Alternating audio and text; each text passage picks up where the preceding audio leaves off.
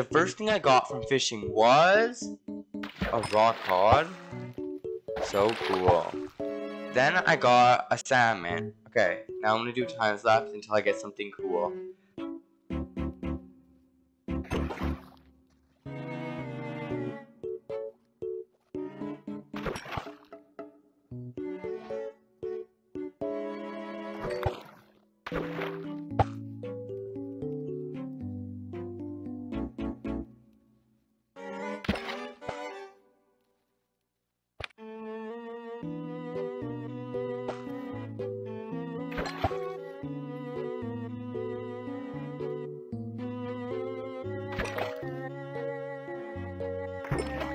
On my 10th catch exactly, I got an enchanted book.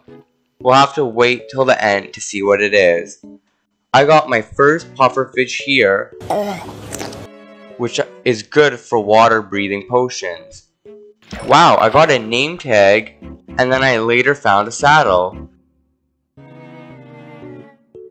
I reached level 10 about halfway through my challenge.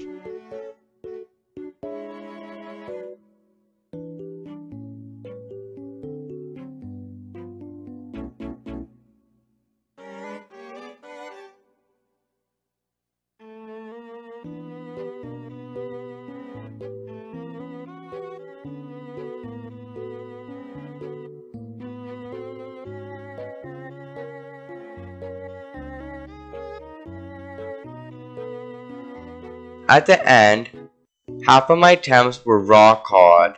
I had a power 3 bow, 2 name tags, 2 rotten fleshes, 15 pufferfish, a protection loyalty 3 book, 16 raw salmon, as I already said before, 49 cod, 1 tropical fish, 4 saddles, 1 enchanted fishing rod, and 1 enchanted bow. I also ended off at 15 levels. Nice!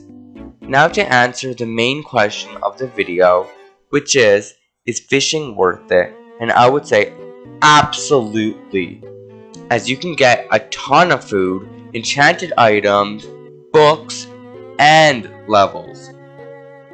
It is very good to fish before you go to raid a sea monument, as you can get water breathing potions. Okay, that's all for now. Thank you. Bye.